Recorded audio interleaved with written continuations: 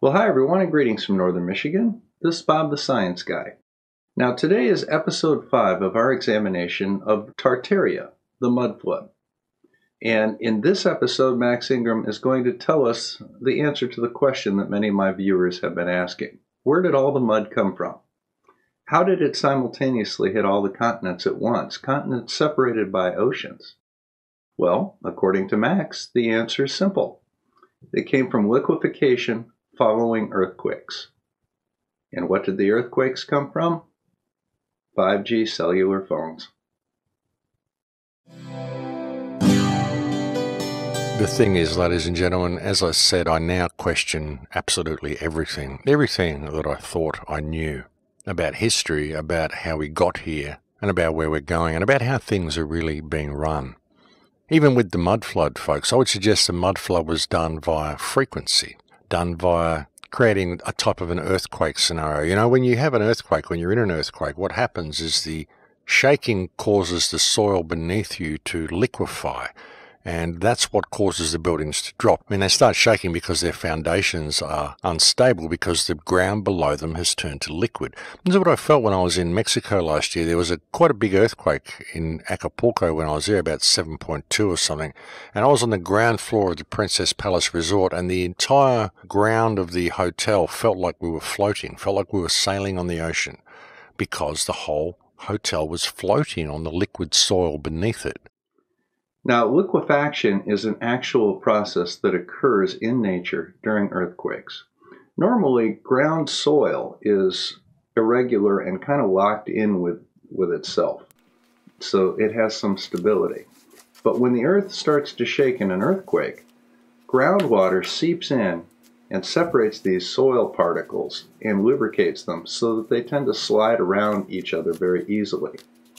And basically the ground turns to soup. Now, as this demonstration shows, if you have a light object like a pipeline or a storage tank underneath the ground, it will tend to float up. We see this with coffins and graveyards as well. And if you have a heavy object, it'll tend to sink into the soil, much like it's sitting on quicksand or oatmeal. Now, the problem is that these buildings don't just settle straight down in perfect order, inundating the first floor of the building. They sink into the ground and they'll cant over to the side or even fall over. The structural damage, as you can see from some of these photographs, can be quite extensive. The buildings are no longer habitable. It's not as though just the adults will drown in this soup while the children float on top and the buildings remain intact, as seems to be the narrative with the mud flood theory. And that's what happens. And if you could liquefy soil in a certain way so that the ground either flowed down from the mountains over the villages or the villages simply sank into the ground, this would be how you could destroy a lot of the population quite quickly. Now, this concept of the 5G system being used to trigger the next mud flood is a good example of a conspiracy theory. There is, of course, a grain of truth in it. Personal computers took off because of the concept of what they called the killer app. For PCs, it was the spreadsheet, something that was extraordinarily useful for personal and business use, and prompted the drive to buy personal computers and install them in our homes and businesses. Now, you can see an example of how this could possibly be abused with the movie Terminator. When Skynet became self-aware, it not only took over defense computers, it took over home computers and business computers and used them to basically, in their integration, to take over the world. Now, cell phones are another good example of this. All of us carry our cell phones with us at all times. In my particular case, I drive a lot, so I have an application on my cell phone that keeps track of my mileage and logs it for me. This is an essential thing as a small businessman. The communication aspect is essential. I have date books. I have programs that I can use to measure gravity. I can do all sorts of things, take pictures and movies with my cell phone. And as a result, we all have one. And you can see that in a case like The Kingsman, a movie that I watched a couple of years ago, one of the things is the bad guy had everybody get implants behind their ear. And these implants were triggered by a signal that was sent out through all of the cell phones. And basically they became homicidal maniacs as soon as that signal was sent out.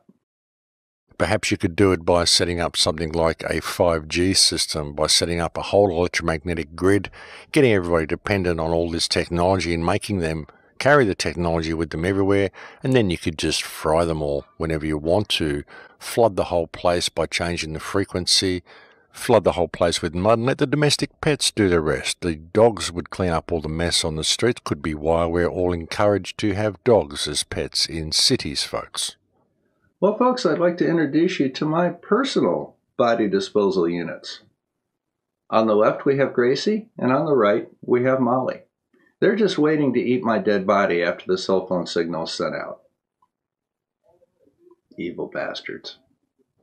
I mean, once they run out of food and start running in packs, the dogs would have a field day. You wouldn't even have hardly even any bones lying around the cities left. The dogs would take care of all of that. So that could be a good reason, folks. You know, I see what you mean. Here's Gracie and Molly with Bella and our beagle Milo plotting to take over the world. Now, the way I know that they're doing this is we got home one night and found out they had been eating ammunition. I'm concerned that they're going to fart and blow my ankle off. But looking at all this, I think they are preparing to do it again pretty soon. I really do. I think we are heading for a new reset or whatever you want to call it. But I think they are probably deciding that this population is waking up a little bit too much and that it's time to pull the plug on them. Well, Max, we're just going to have to start calling you the Australian Mark Sargent. You're getting so good at recycling movie themes. The one you just used is the one from The Matrix. But fear not. Mudflood is not really gaining any traction and is no threat to the authority. And I think that is very much on the cards, folks. I would suggest that is why they are rolling this whole 5G system out. Well, Max, thanks to you, now I have to do an episode on the 5G conspiracy. But based on my preliminary reading from sources like the American Cancer Society, etc., there doesn't appear to be any inherent risk in 5G. And also things like, as I mentioned a few times before, someone I was speaking to, an engineer that I was speaking to a couple of years ago who builds bridges and buildings, and he's always built bridges with a 100-year lifespan, but now he's been instructed that the new bridges they're building only need to be constructed with a 15-year lifespan.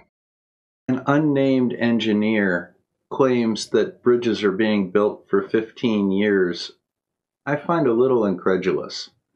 First of all, bridges have to last longer than 15 years. It may take 5 of those 15 years to just build the darn thing. And then you only get a bridge for 10 years. That doesn't make any sense at all.